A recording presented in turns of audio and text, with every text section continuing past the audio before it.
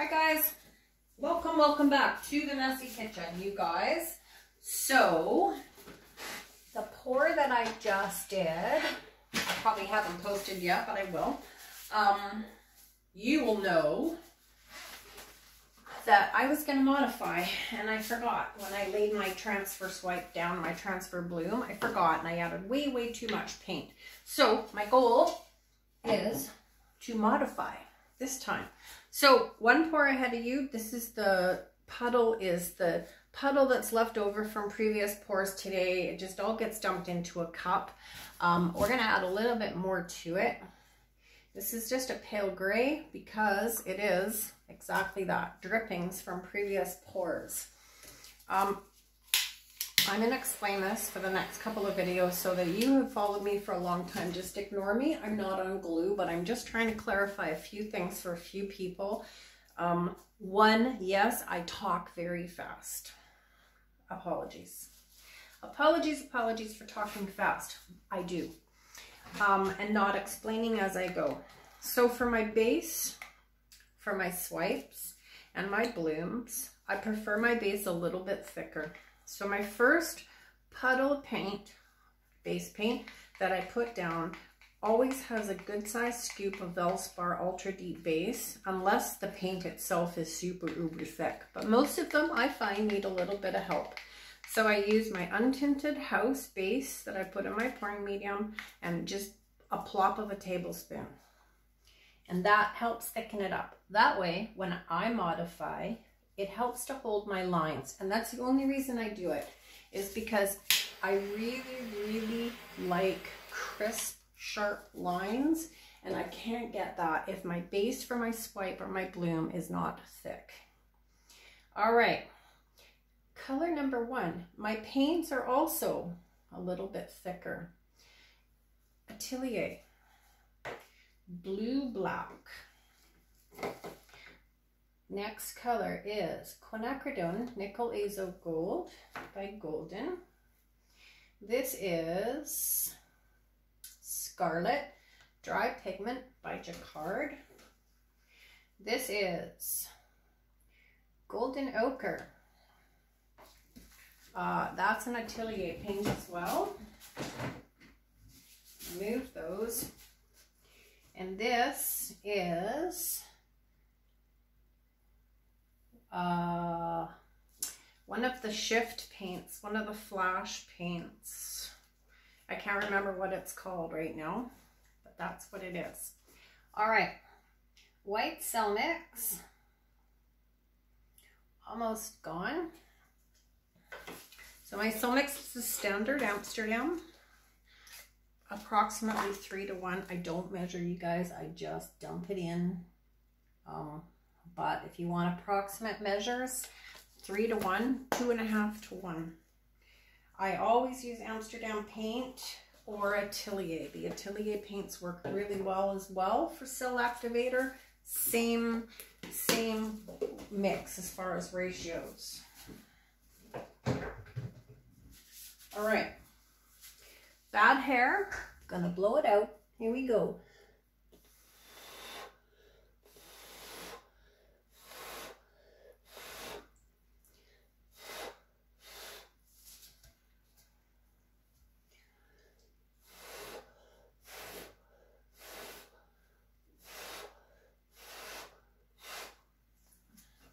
Okay, I know you're all looking at this thinking, ew. That's okay. You can think that because we're going to pick it up and transfer it. So I'm just going to give this a second. I'm going to blow this out a little bit more.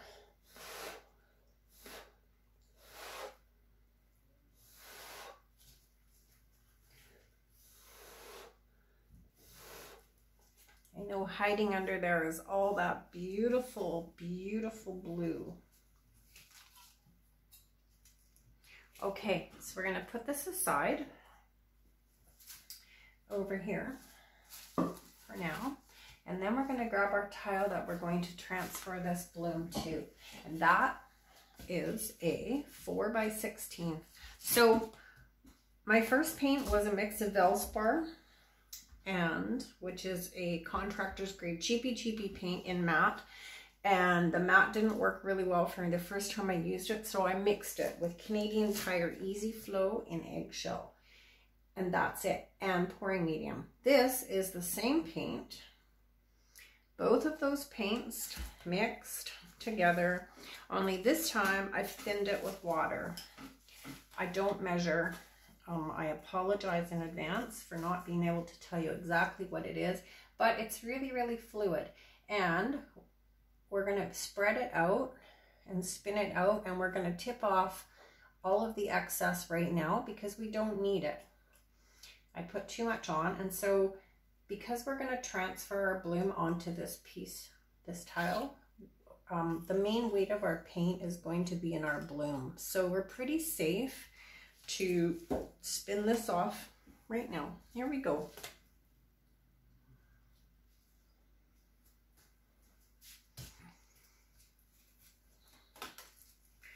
I'm going to dump it right back onto my plastic.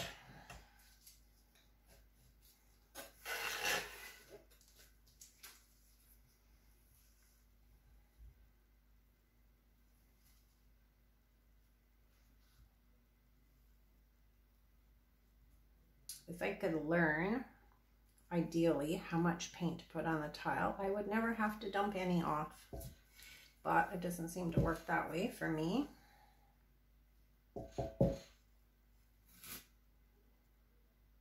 So the other thing I find with the thin paints, and I talked to a lady on YouTube about this today, who asked me about bubbles.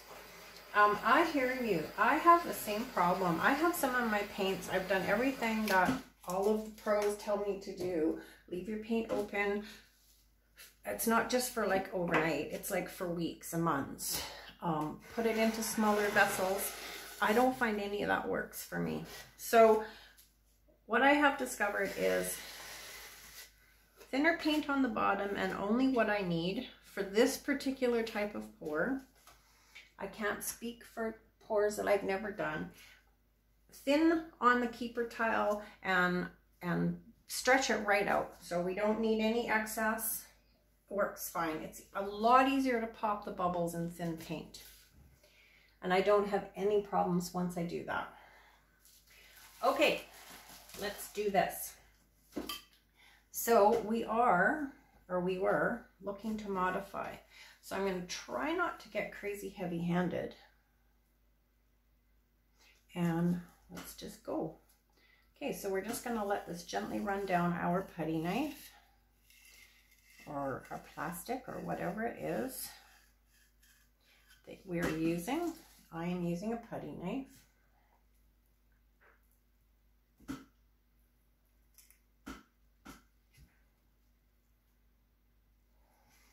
There's one.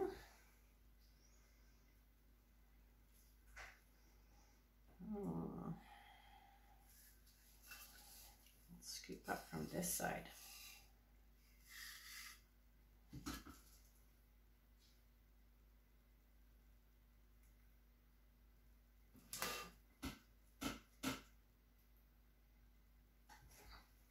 Okay.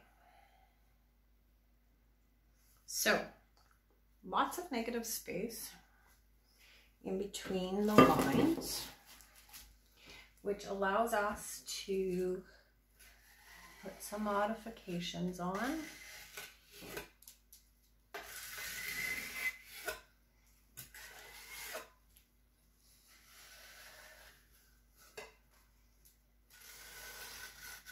I'm going to do a quick cleanup, just like that. Okay, I'm going to give it a really quick spin out, you guys. Just a gentle one. All we're doing is really just kind of evening some of this paint out a little bit.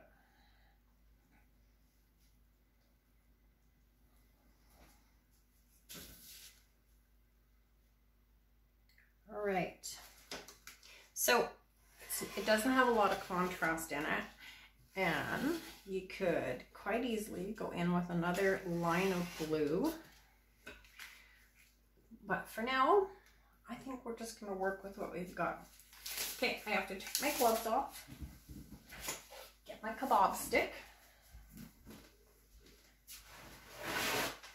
clean paper towel, you guys. 90% of the time I wipe off as I go, so you need a clean towel. Oh goodness, I have a ton of gray paint in my hair. Okay, so let's just pick a line anywhere you want. This is quite pretty, so we're gonna maybe pick something that is less pretty, and we're just gonna play with that. So let's come in here. So I'm just going in and making some just little lines.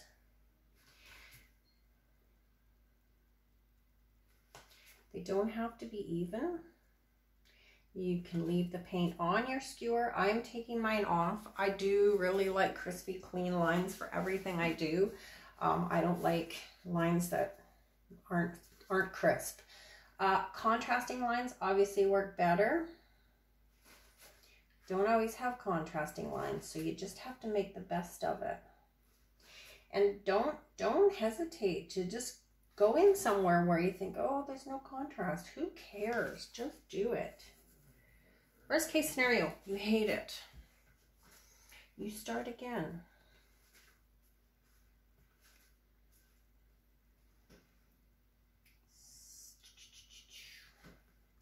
So, I don't want to wreck that. I don't know what. I hate it when there's too many things I don't want to wreck.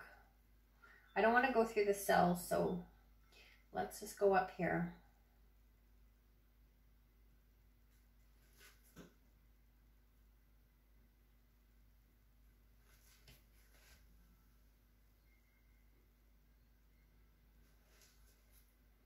I'm going to bring all this through and down to there.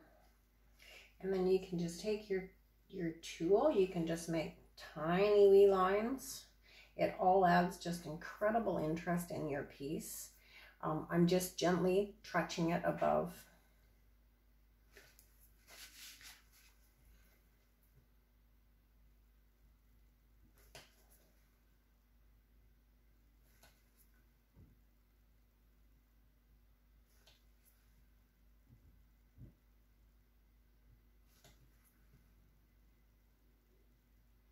I didn't video yesterday. Yesterday morning I got up, the day before I worked out in the garden. It was absolutely beautiful. Short sleeves. I might have videoed. I might have told you this story. Oh, I'm going to tell you again anyway, because I can't remember if I did or I didn't. Yesterday morning I got up. I thought, oh God, it's cold in the house. I flung open my curtains and it was snowing, these great gobs of snow that looked like pieces of toilet tissue flying from the sky. It was like, oh my God. And for the last, yesterday and today, it is so cold. It's back to like freezing temperatures. Like, what is going on? All right. All right, well, let's go in here.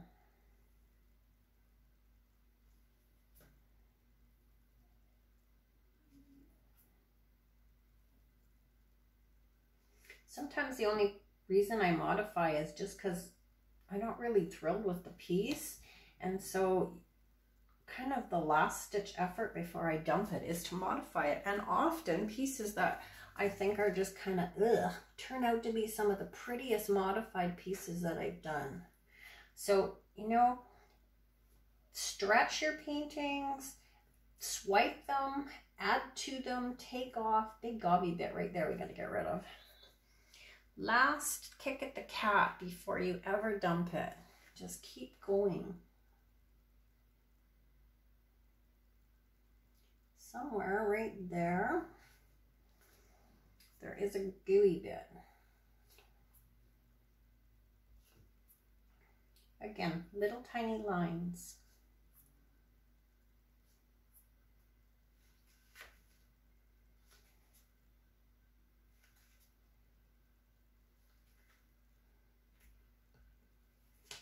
All right, let's grab my fun things, guys.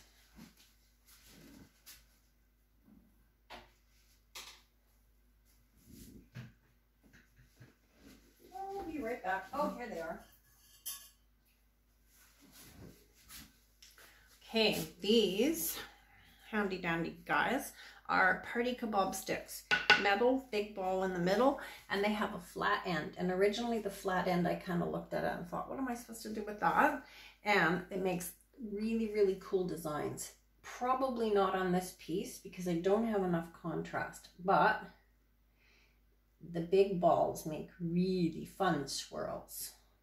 So you're just delicately, gently putting it down and lifting up as you swirl. If it doesn't hold its shape, give it 20 minutes. Come back and twist it again. So here's where the base paints become tricky, because the base for the swipes has to be thick enough to hold its shape. But if I've spun it out a lot, there's not a lot of base paint left. So sometimes it becomes a little bit of a dance between me and the paint on who's gonna win. And that's why I say, if it's not holding shape, give it 20 minutes and wait till your paints have set up, and then come back in and give them another little twist, and it will hold for you. Do not let the paint win, you guys. It's paint. I'd like to have all of these really, really tight.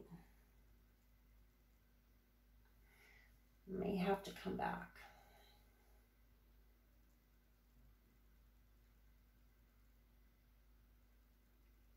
And pull up as you go. So it's a really good way to tie in the ends where I pulled the colors together to do the modifying, but you can create really, really cool, just cool edges by just doing exactly that. So let's pick an edge that we know doesn't have a lot of mica powder. Any of the Piggies, Jacquard, Pearly X pigments, they don't hold their shape as well. They have a high concentration of mica particles and they break up. So try to pick a tube paint line. You'll just get a nicer consistency, that's all.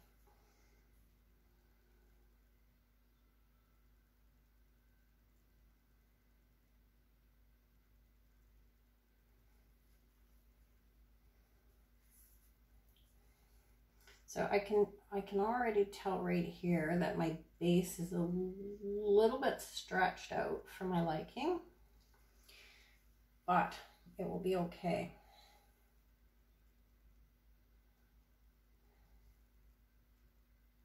You can really get aggressive with this too. If you don't like the gray, you can drag it in. You can push the white in. You can change the entire shape. Don't be afraid to just boss it around, you guys. It's your painting. You have the power. Okay, so that's a lot tighter.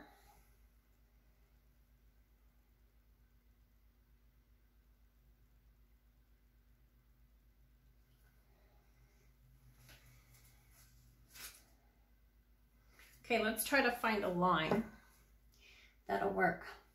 So this just makes a really interesting, almost like a ladder pattern. So let's do this one. Contrasting patterns obviously will work better. Contrasting lines. And it kind of pinches the lines together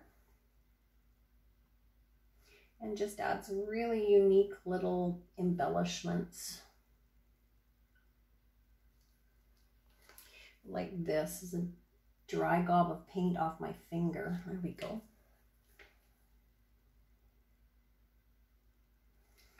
Always wiping off as I go.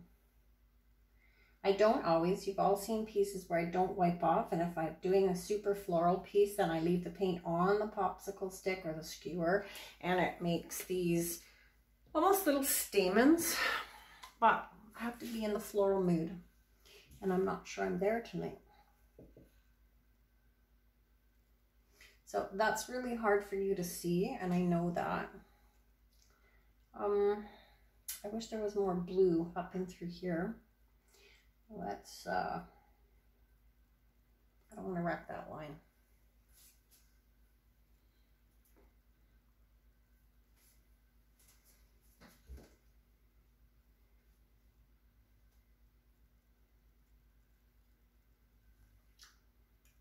Yeah, more blue. More blue would have been really pretty with that quinacridone. Woulda, coulda, shoulda, you guys. All right, well, let's just make some lines up here. You can use this same little thing, the flat edge of this. I use it the same as I did over here with my stick. I just use that. You know what, any little embellishments that you add just creates interest. Kind of gives your eyes places to kind of wander and look. It's like, oh, what's around that corner? And boom, you find something else.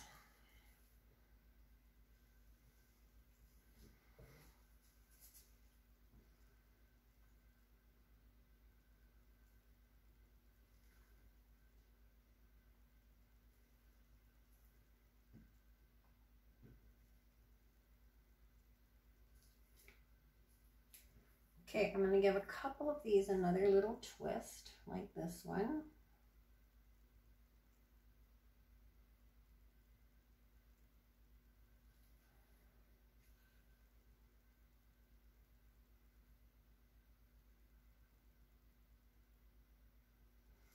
All right, my friends, I'm going to love you and leave you right here. Thank you for pouring with me in the kitchen tonight, you guys. Fun to modify. I'm going to come back in like, say, 20 minutes. I won't add any more, but I am going to just touch up these little curly cues again. So, God, I fell over my chair. Just hit them all one more time, half a twist. It'll snug them right up, and then it will just dry beautifully. All right, my friends, thank you, everybody. You guys are awesome. I appreciate each and every one of you being here with me. The support is amazing, amazing. All right, my friends, bye for now.